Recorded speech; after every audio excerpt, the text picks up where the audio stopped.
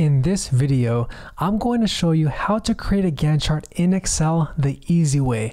The Gantt chart is such an easy tool to quickly visualize when tasks are due and how much progress has been made. To follow along with this video and create your own Gantt chart in Excel, download the exercise file completely for free over at alvinthepm.com/Gantt chart. To create a Gantt chart, all you need are three things: the tasks and the planned start and planned completion dates. Now, before we get started, let's make sure that all the data in the cells are formatted correctly. Select the columns for D and E, right-click and choose the option to format the cells. We want this data to be displayed as a date. This formatting will be very helpful when we have to apply formulas and manipulate the data to create our graph. Alright, so before we can create our Gantt chart, let's first determine the duration in days for each of the tasks. Now, to calculate the duration, we'll be using the formula planned completion date minus the planned start date. In our example here, we want the number of full days because that way we can visualize how long the entire task will take. So in cell C4, type in = followed by cell E4 minus cell D4 and then hit enter. Select the cell and hover your mouse over the cell's bottom right corner until you see a plus symbol. Left click and hold your mouse button and drag it all the way to the bottom. Let's format the cells and let's realign them to the middle so that it looks more clean to the eye. To create the Gantt chart, on our x-axis, we'll be displaying the duration and the dates. And on our y-axis, we'll be displaying the task descriptions. Select any cell outside of your data table and press Alt plus F1. This is the keyboard shortcut that I like to use to quickly create a graph. Let's zoom out so we can see the entire Excel chart, and let's move the graph out of the way. Inside of the graph itself, right-click and choose the option for Select Data. Under the field for legend entries, we want to select the planned start dates. So first click Add, and for the series name, let's leave it blank for now. Under series values, select all the values for the planned start dates and then press enter. Press OK, and now we'll want to do the same thing and add in the data for the durations.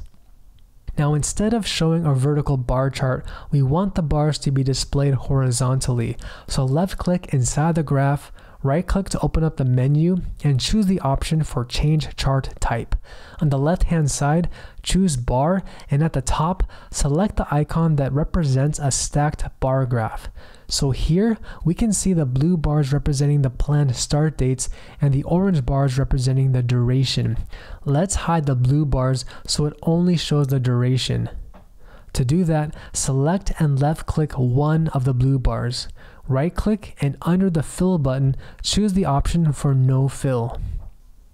Alright, so our Gantt chart is starting to look a little bit better, but the x-axis is showing that the dates are overlapping, so we'll need to fix this.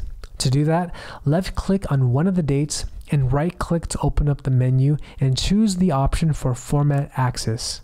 In the right panel, we see here that Excel has a minimum and a maximum limit for the dates.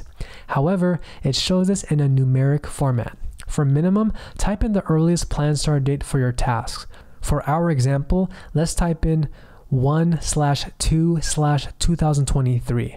For the maximum limit, type in the latest planned completion dates of all the tasks, which in our case is 2/24/2023. After you press enter, you'll see the x-axis titles format correctly.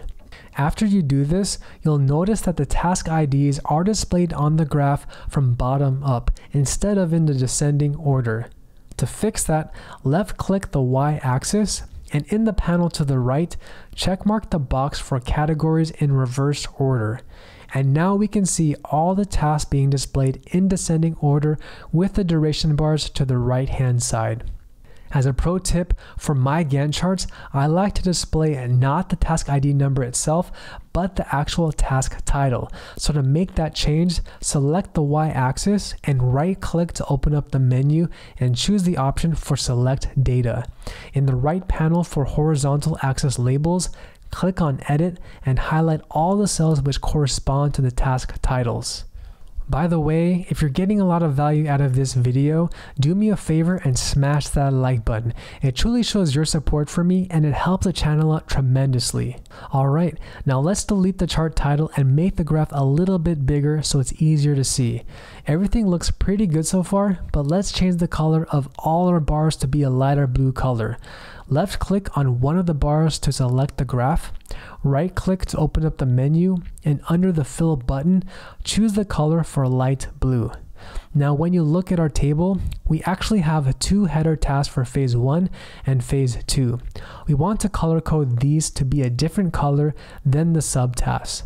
To do that, left click to select the graph, left click again to select the bar itself, right click to open up the menu, and then fill in the color so it's dark blue. To add in a progress bar for each task, let's add in a column for days completed. To do this, we're going to use the formula % completed multiplied by the actual duration to get the amount of actual days that were completed. So in cell G4, type in = followed by F4 multiplied by C4 and then hit enter. Let's drag this formula down all the way to the bottom. To add in the progress bar, we're going to use the error bars feature of our graph. So let's left click on one of the hidden bars. To the top right area of the graph, click on the plus symbol to open up another menu and checkmark the box for error bars. Left click on the right arrow button and choose more options. On the panel to the right, under direction, choose the option for plus and no cap. Under the section for error amount, select custom and highlight the values underneath the column for days completed. The error bars are hard to see, so let's go to the bucket icon and let's change the width of the line to be 10. And under the color option, let's select a light green color. To add in the % completion label callouts, left click on one of the error bars and left click on the plus symbol, which appears to the top right of the graph. For data labels, left click on the right arrow and select more options. Go to the tab with the 3 vertical bars, and under the section for label contains, select value from cells and highlight all the data that's underneath the column for % completed. Once you do that, press OK and uncheck the boxes for value and show leader lines. Delete the data callouts to the right side and move around the % completion labels to where the green bars are. And there you have it. The Gantt chart is such an easy tool to create in Excel to visualize your project's progress.